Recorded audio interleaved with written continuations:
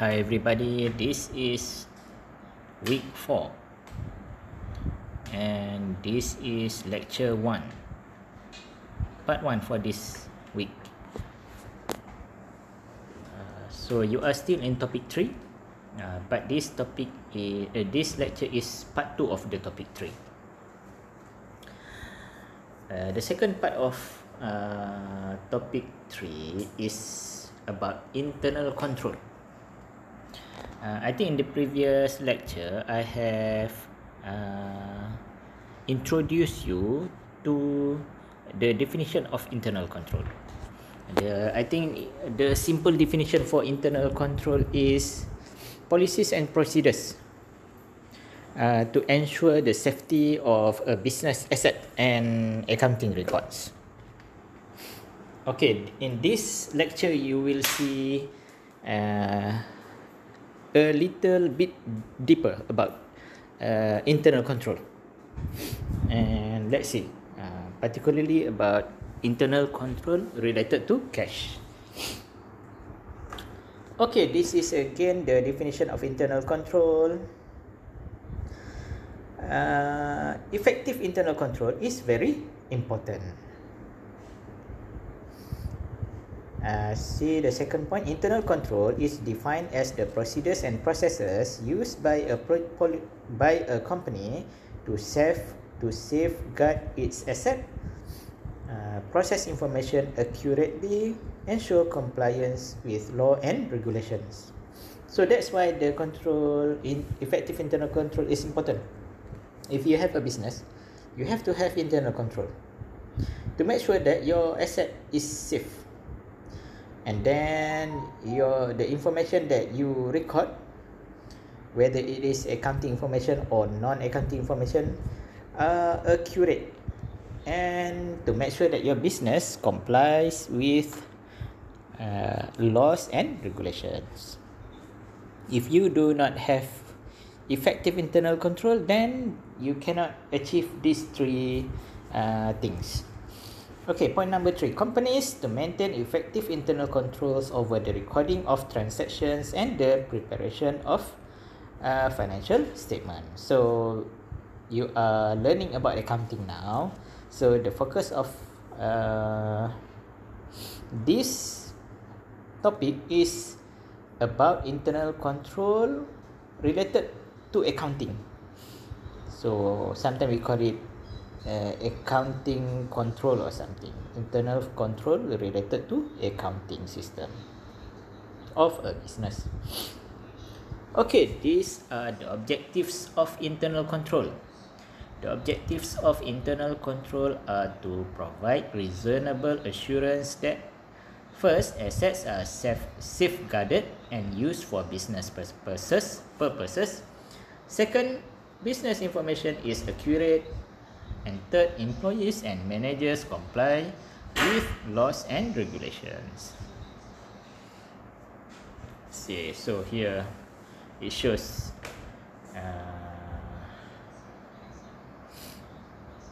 the slide shows you objective of internal control. If you have a business, you will have many assets. The business will have many assets like cash, inventories, equipments, building, motor vehicle, etc.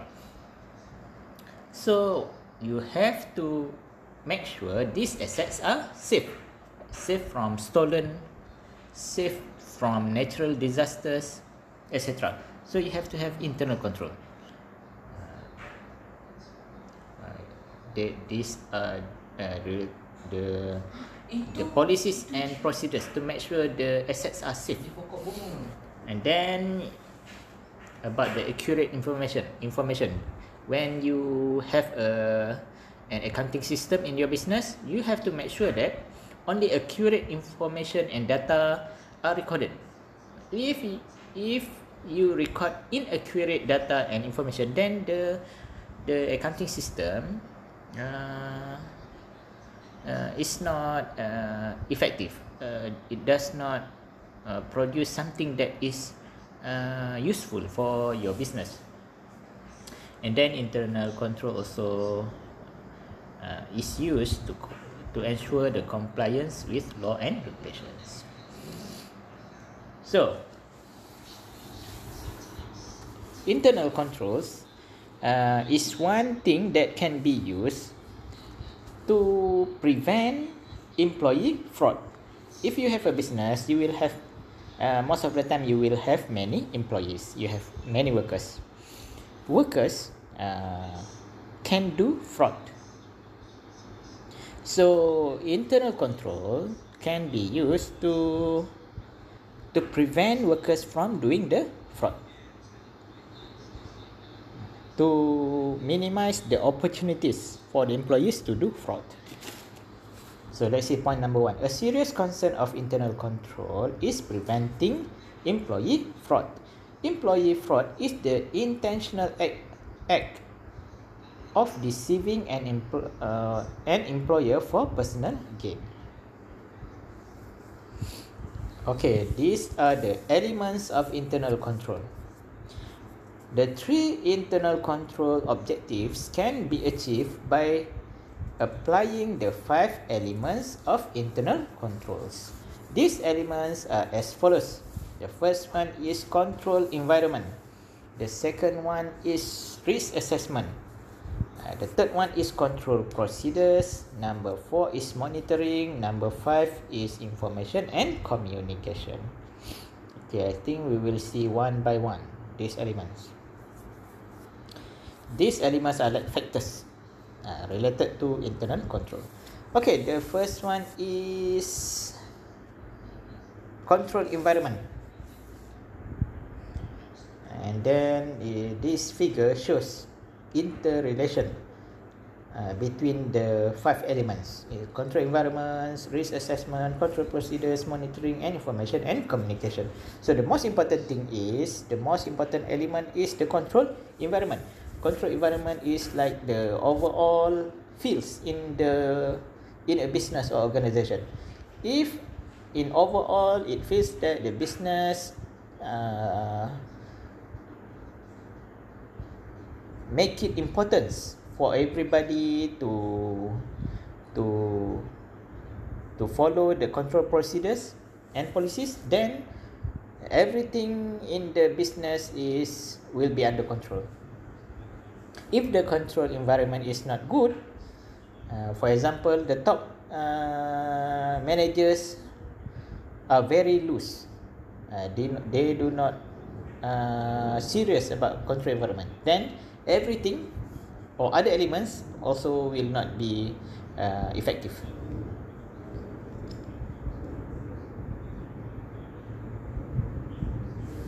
Like I said earlier, control environment is very important. The control environment is the overall attitude of management and employees about the importance of controls.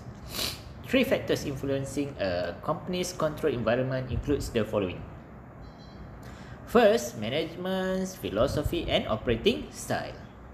If the management is serious about internal control, then the control environment is good.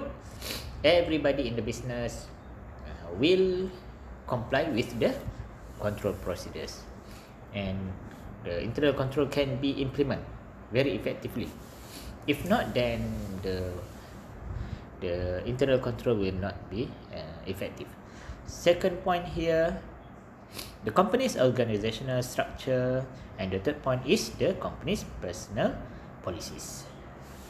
If the structure is good, the organizational structure is good, then effective internal control can be implemented.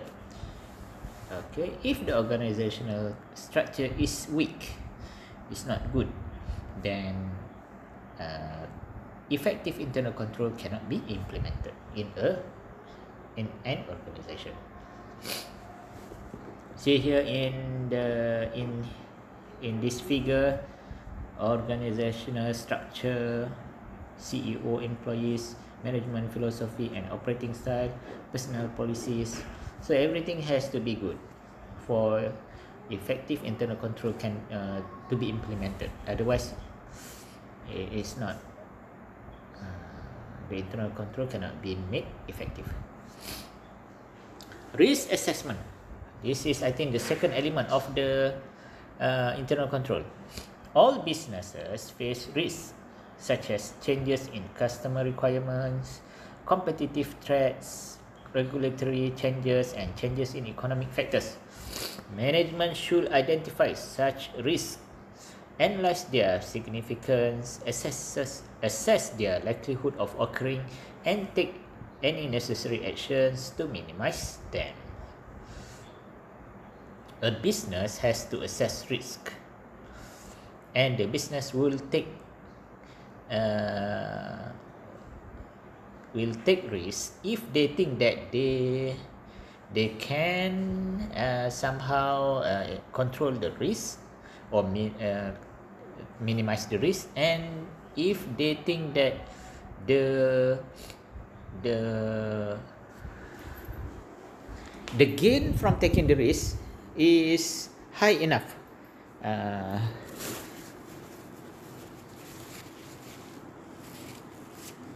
If the risk is high but the return from taking the risk is low, then it is not worth for the business to take the risk. Management should identify such risks, analyze their significance, assess their likelihood of occurring, and take any necessary actions to minimize them. So if you have a business, know that risk assessment is one element of internal control, and make sure your business take risks. If you can control the risk or minimize the risk, and also if the gain from taking the risk is high enough to compensate the effort or the risk that has been taken. Control procedures, I think this is easier to understand and most important. If you want to implement internal control, you have to have good control procedures. Okay, control procedures provide reasonable assurance that business goals will be achieved, including the prevention of fraud. Control procedures includes the following. Okay, these are the procedures that you can do if you have a business to make sure the safety of asset, accuracy of data and information, and also to ensure the business complies with law and regulation. So see here, the first one, competent personnel, rotating duties, and mandatory rotation. So if you have a business, you must hire competent personnel. Most of the time do less errors. Okay, and then rotating duties. If you have a business, you rotate your workers. For 1 month, these workers do let's say you have a grocery shop, you have 3 workers. So for 1 month, this worker is doing the what they call as put all the goods on the shelves. Another person is handling the customer. Another person is handling the stock. So that is for 1 month. Next month you rotate. This worker you change the workers. The workers that have handled the stocks this month will do something else next month. Maybe he will do the customer handling, and then the person do something else. So you rotate the workers. Why you should rotate workers? To avoid stealing and errors. So if the first worker do something wrong when he handle the stocks, the other workers who handle the stock in the next rotation will find the errors. Okay, so this will help you to make sure there are less errors and also less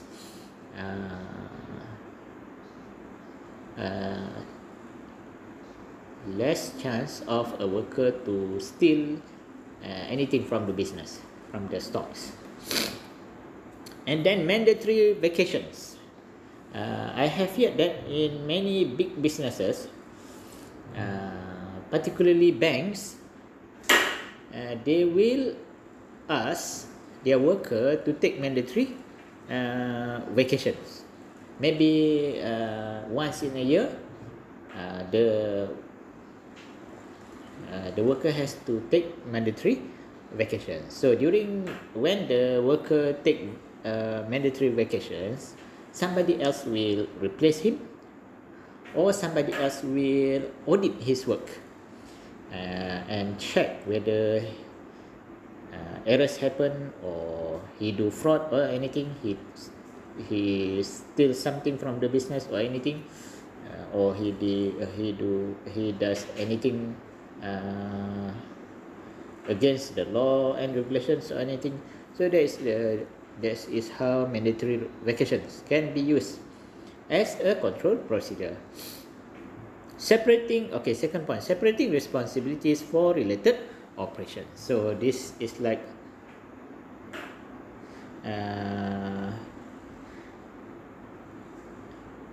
for a specific operation of a business, it is a good idea to separate responsibilities. So you give 3 person in charge of something, one person in charge of this, another person in charge of this, another person in charge of another thing in a unit of operation. When you do this, these 3 persons will check each other. If one person do something wrong, then the other person will know. If you put only one person to responsible for everything in operation, then if he do something wrong, nobody knows. Okay. And point number 3, separating operations, custody of assets, and accounting. So this happen mostly if the unit is receiving cash. You have a big business, one unit of your business or one segment of your business is in charge of receiving cash from customer. So if you have that kind of unit, you have to separate the person who keep the cash and also the person who record the cash. At least 2 person. One person keep the cash or receive the cash, and another person handle the record. You need 2 persons because if one person do something wrong, then the other person will know and can minimize error, and also at the same time minimize the problem of an employee steal the cash from the employer. Okay. And then point number 4, proofs and security measures. Okay, you can put CCTV in your business to make sure workers are working according to their job specification,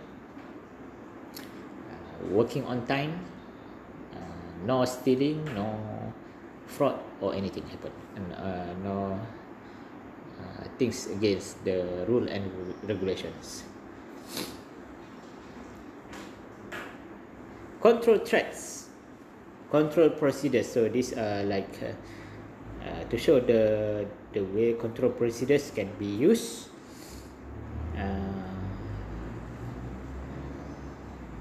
To make sure effective internal control in an organization.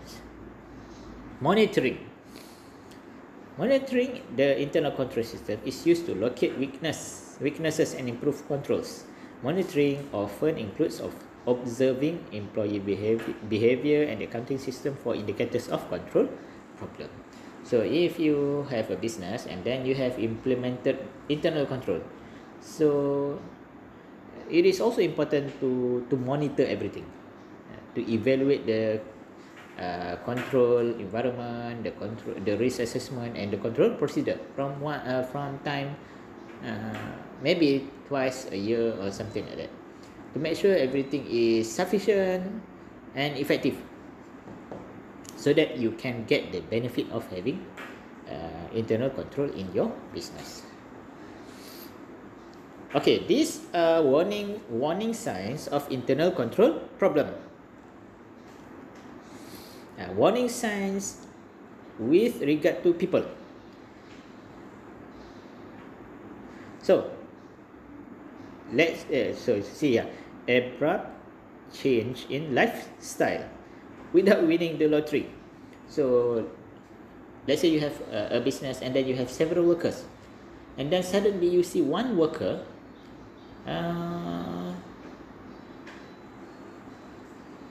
suddenly become very rich. He has a lot of cash, he purchased expensive items, but and then it is a good idea to investigate. Maybe he steals from the business. Let's say you found that he just won lottery, or he got or won lottery or other competitions or anything, or he got inheritance. So that is okay. But if there is no things like that, so it is a possibility that the workers steals from the business. And then point number 2, close social relationship with suppliers. If you have a worker that has very close relationship with suppliers, he always suggests your business to purchase from these suppliers. That is a sign that is not a good sign. Maybe he got commission from the supplier. So you have to aware about this point. Number 3, refusing to take a vacation. You have a worker, he handles, for example, cash or other assets in your business, and he works every day. He do not want to take vacation. That is not a good sign, because maybe he is worried. He does something wrong, so he does not want to take vacation, because if he takes vacation, somebody else will do his work and find that he do wrong things. Okay, that is not a good sign. Number 4, frequent borrowing from other employees.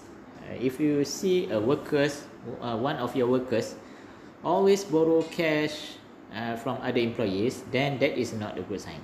It shows that he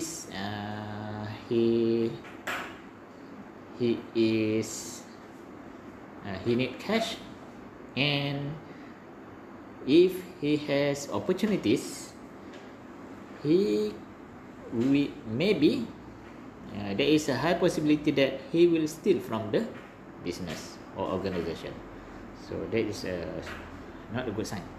And then excessive use of alcohol or drugs. So if you have a business, you have several employees, and then you see one of your employees is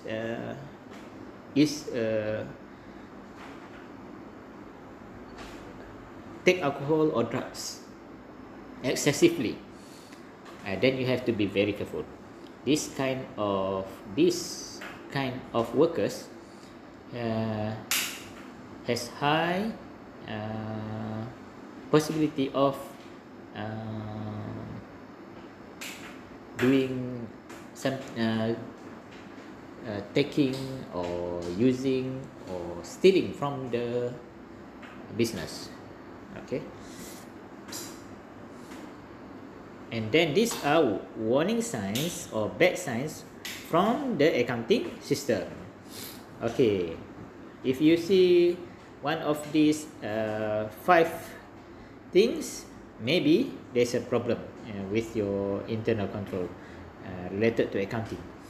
Missing documents or gaps in transactions numbers. Could mean documents are being used for fraudulent transactions. An unusual increase in customer refunds. The refunds may be phony. It is not real refund, but the workers who handle the refund take the cash. Maybe it can happen like that.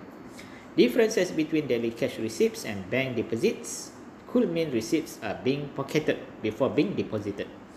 And then point number 4, sudden increase in slow payments. Employee may be pocketing the payments. Employee take the payments and put the payment in his pocket, not in the business bank account, but his own bank account or something like that. And then number 5, backlog in recording transactions, possibly an attempts to delay detection of fraud.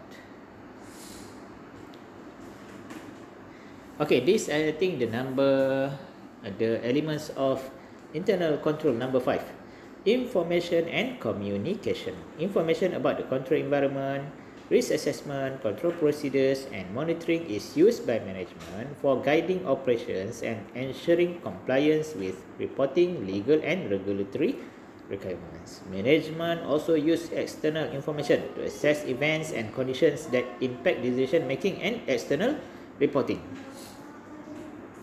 Information and communication is very important. If you have a business, you have to implement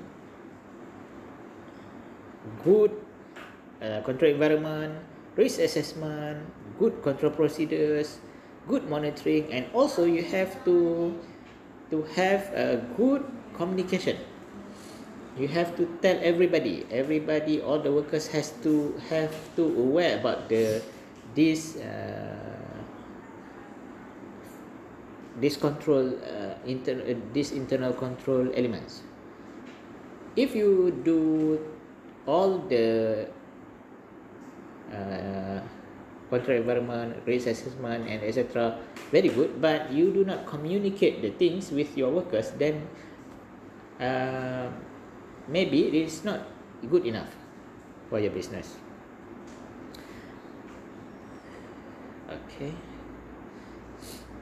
Okay, this is like exercise, simple exercise. Identify each of the following as related to the internal control environment, risk assessment, or control procedures. So this question, this simple exercise shows that you have to know what is control environment, what is risk assessment, and what is control procedures. So you have to remember what are these three things. So mandatory vacation, what do you think? Is it a control environment, risk assessment, or control procedure? I think mandatory vacation is a control procedure.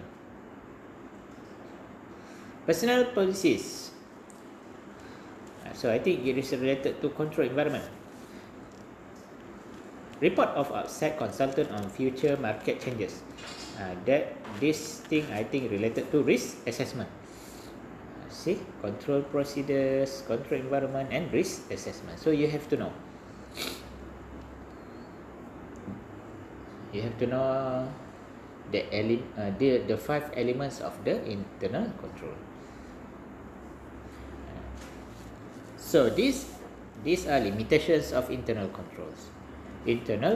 So after you have seen the previous slide, you know that internal control is very important. And also you know that there are 5 elements of internal control. Even though you know that this internal control is important and the 5 elements, you have to aware that if you have a business, you implement good internal control, still you will see several limitations. See here, the first point here. Internal controls can provide only reasonable assurance. Excuse me. For safeguarding assets. processing accurate information, and compliance with law and regulation. This is due to the following factors. See here, internal control cannot guarantee anything, but it can only provide reasonable assurance. Why internal control only can provide reasonable assurance? Because of these two factors. The first one is the human elements of controls. It means something like this.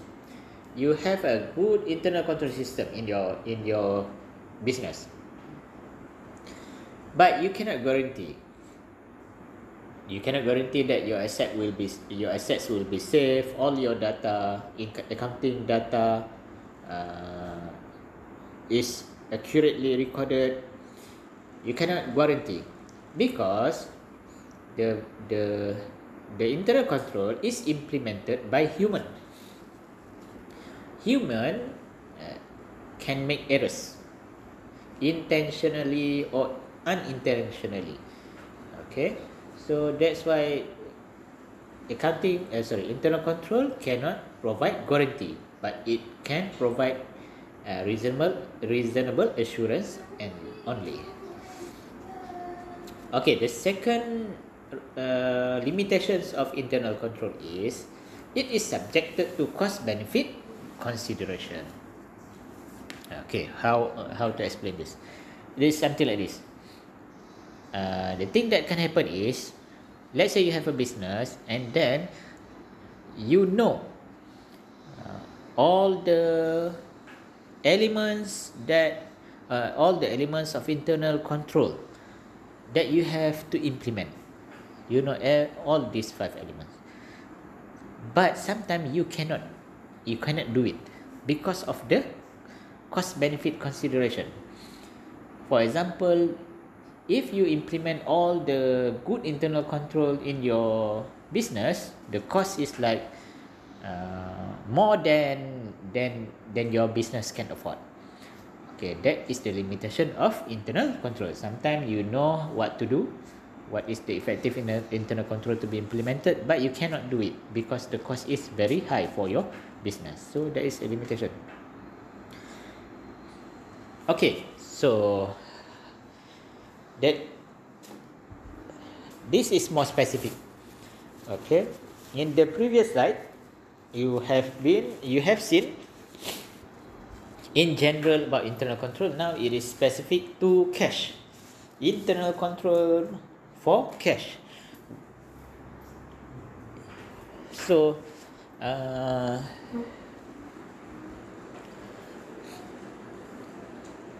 if you read the textbook,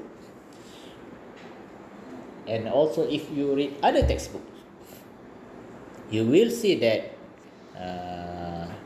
I think all the textbooks will discuss or cover internal control for cash.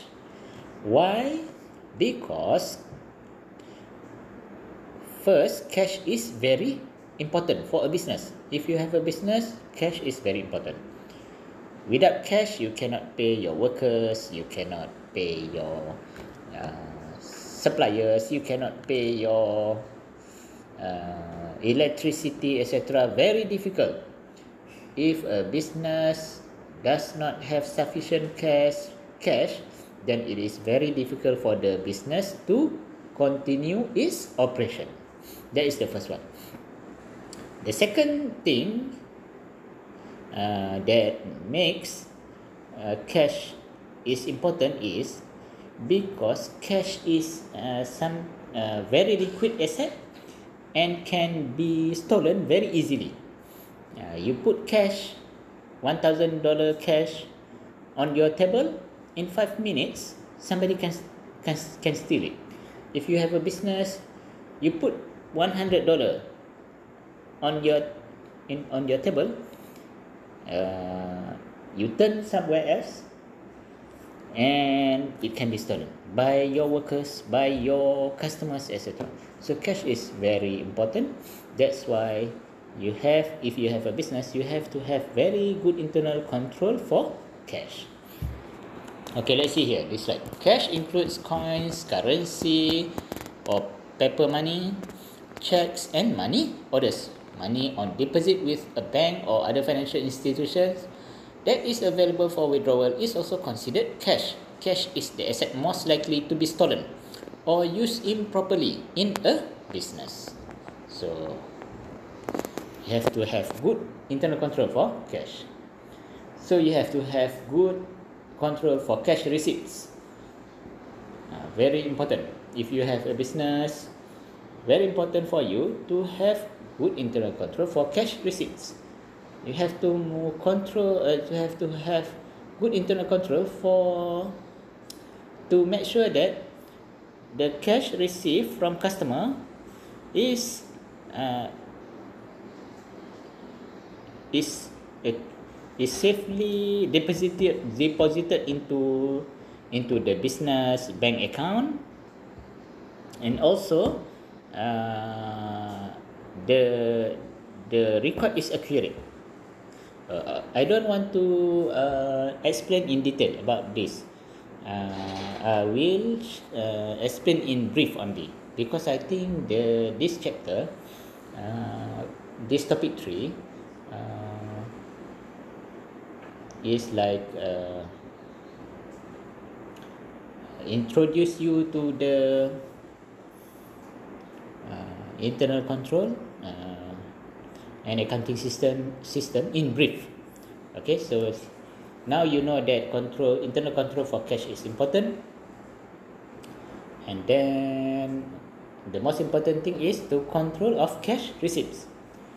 Okay, and then you have to do there are several things that can be done to control the cash receipts. Okay, see here, most big businesses like big supermarket, they have very good control for cash receipts. One of the thing that they use to control the cash receipts is the cash register. That's why when you go to the supermarket, when you pay, the cashier has to record everything using the cash register, and then the cash register will produce 2 receipts, one for you customer and another one for the accounting department of the business. The accounting department will use the receipts to do the accounting record. You can keep the record if you want to return the items or anything. And then at the end of the day, each cashier has to calculate the cash, to make sure that the amount of cash is same like the amount recorded in the receipts. So this is the way businesses do the cash receipts control. Okay, see here, very important. There is a way to record if there is any differences between the amount of cash and the receipts. Then there is a way. There's a journal entry that is need to be done. So, cash received in the mail, I think this is not common now. Many years ago, many businesses, when they sell something, in newspaper, so they ask the customer to send cash by post. Most of them will ask the customer to send money order or postal order. So there is a way to control that. Now it is not very. Now this is not common, because now most businesses, if they sell something,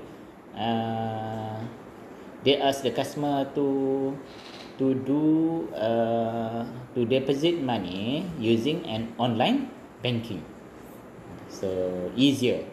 If the customer deposit money using an online banking, the business can check the deposit. They have like a bank statement. Also, they can trace everything. So this is like things of the past. So the cash received by EFT, electronic fund transfer. Now you can see now in many supermarkets we can pay things using what they call as FPOS or something. Electronic funds transfer at point of sale. I'm not sure about the term that they use now. But you can give your bank card to the cashier and he can swipe the card, or we can use what they call it now. They don't have to swipe the card. They just like we can touch the card, and we can pay electricity, we can pay groceries and everything. So there are controls procedures for that to make sure accurate data is recorded,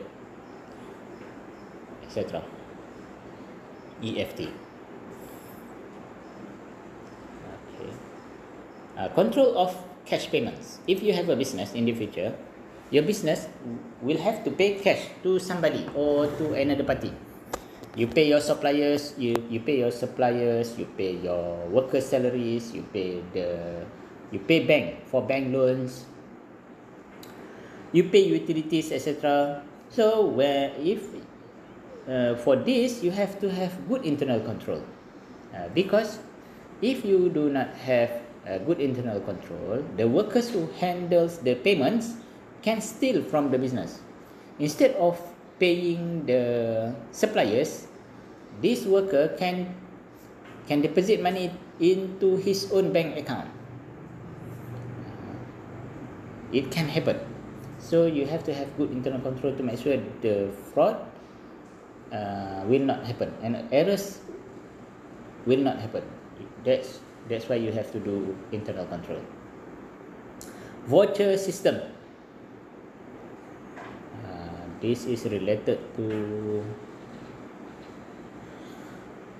for the purchase of goods, a voucher is supported by supplier's invoice or purchase order and receiving report. This is like a voucher system is a set of procedures for authorizing and recording liabilities and cash payment. This is still related to cash payment. It may be either manual or computerized. Cash paid by EFT, electronic funds transfer. Now businesses, they can pay by online banking, using online banking. So that kind of process also needs effective internal control. Otherwise, the workers can pay somebody else, or even the workers can pay himself instead of doing things for the business. So, and also businesses, they have bank accounts. They have to control that also. If you have a business, and then you will keep cash in hand and also cash in bank. When you keep cash in bank, you need somebody, maybe your worker, to deposit the cash into the bank, the business cash into the bank. So these workers has the opportunity to take the cash, or he deposits the cash less than what he is supposed to do.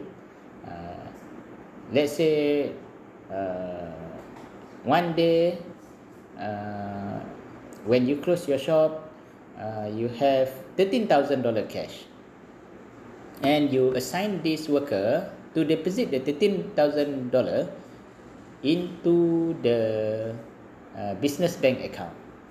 So this worker, he can deposit only 12,000. If you do not have a good internal control, you will not know. You thought that every day he deposit the cash, but he deposit less than what he is supposed to do. So that is the thing. So that's why you need good internal control for your bank account.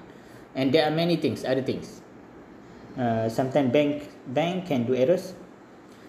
So if you have a good internal control, you can identify the errors. Okay. So in accounting, we have something called bank reconciliation statement. Bank reconciliation statement. Bank reconciliation statement is a document prepared by a business to check why the amount of cash recorded in a business is different compared to amount of cash recorded by the bank. If you prepare bank statement, then you will know items that causes amount recorded by the business and the amount recorded by the bank. That causes the difference amount recorded by the bank and the business. So very important. I think you will learn about how to do bank reconciliation in later chapters. In a later chapter. And then if you have a business, most of the time you have petty cash. Petty cash is used by a business to pay for small items. The business will keep cash, small amount of cash for paying small items. So if you have a petty cash in your business, you have to have a good internal control for that also. Otherwise, the workers who handle the petty cash can do errors or can steal the cash. So you have to have a good internal control for petty cash fund. Thank you very much. That is the end of the lecture for today. Do not forget to write your name and matric number in the comment section. I will take that as the lecture attendance for today.